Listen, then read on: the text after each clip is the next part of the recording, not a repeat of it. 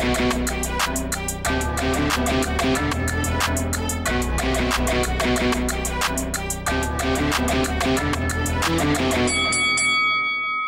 guys, welcome to Boxing Squared for boxing news and views from around the internet.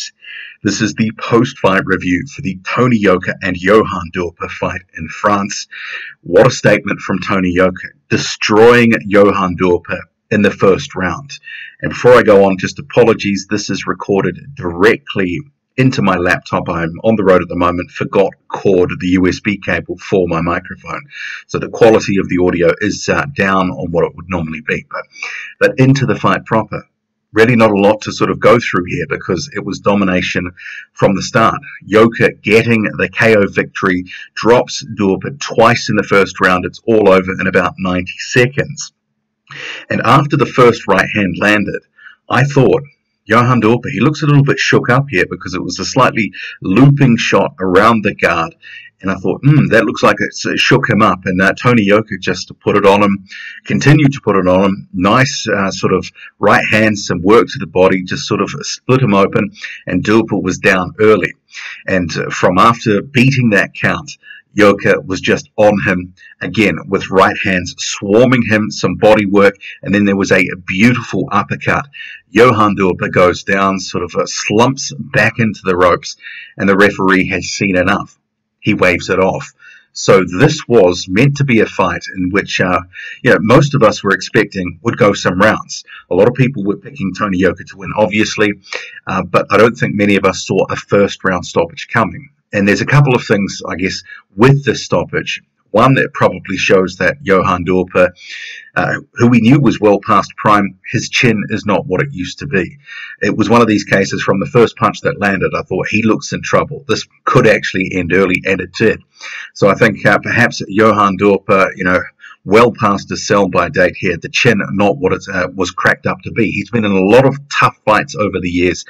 For the past 2 years, he really hasn't been too active. But Yoka, a lot of people do have a knock on him saying that he doesn't have a lot of power. But I think from some of the fights we have seen, including this one, he can actually punch. Maybe it's not elite punching power compared to some heavyweights, but he's got good pop, as he proved again in this fight.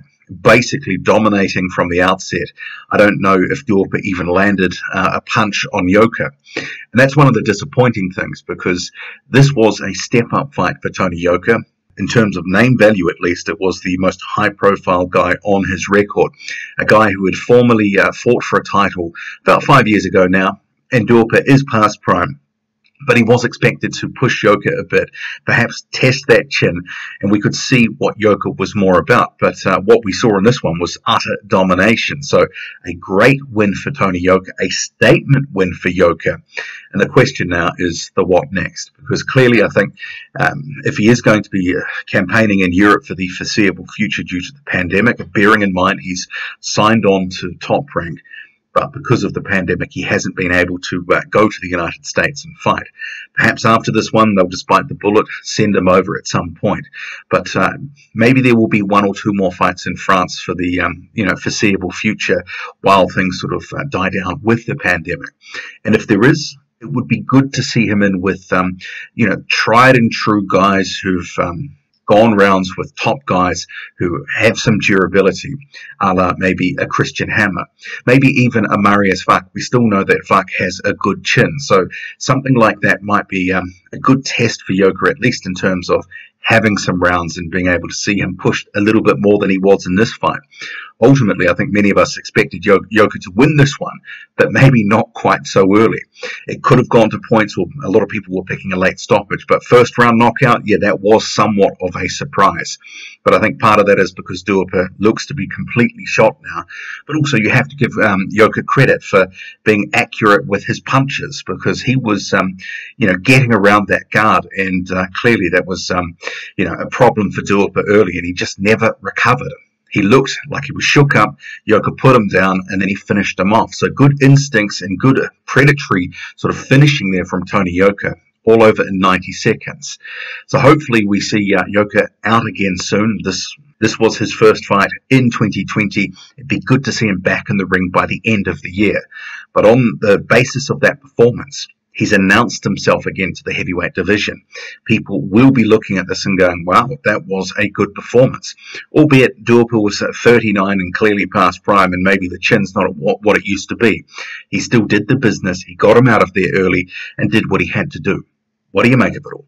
Drop a comment, loud and often, hit like, hit subscribe. Follow me on Twitter, boxing_squared. I'm out.